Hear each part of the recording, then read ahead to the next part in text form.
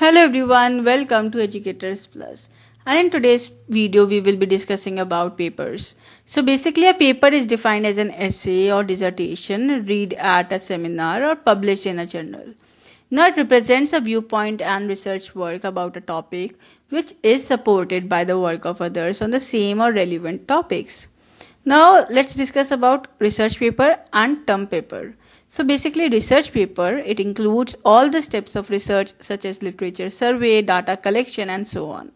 And a paper can be based on theory and material available or can be based on an experiment.